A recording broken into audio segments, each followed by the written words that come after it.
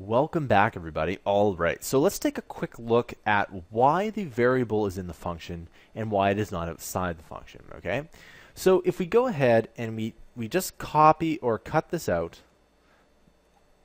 and paste it here, and you can see that if we type in 23 or even, anything like awesome like this, it doesn't work. And you're thinking, well, why is that? Well, first of all, there's this idea of something called scope, okay?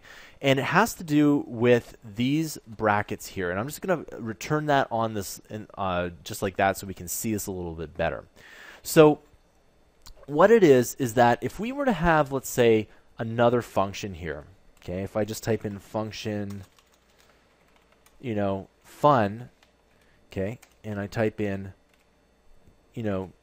another thing here, all of these variables here can be used in both of these functions. And for the most part, there would be what we call quote-unquote global variables, meaning that you can see each of these variables within these functions here, okay? So variable number, you can use it here, you can use it here, you can use it anywhere.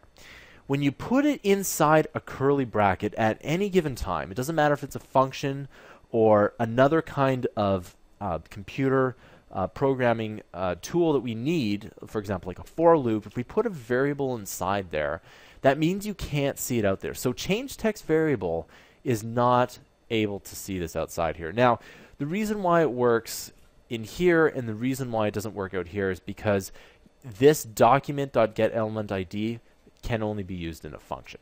Okay, and that's why it doesn't really work, because JavaScript doesn't necessarily see that as a viable command outside the functions. So remember, the functions is where most of your computer programming is going to be. Okay, and scope is really, really important because at least when you're typing code like this, what ends up happening is that you have different levels of scope. Now, if you've taken any one of my other courses, for example, the non-program courses, for example, how to make apps without programming, how to make games without programming, they simplify this down quite a bit. And this is a topic that beginner programmers tend to really struggle with, is where you can see variables and where you can't see variables. So again, if it's outside the function, you can see them within every function. But if it's inside the function, you can only see that within functions here.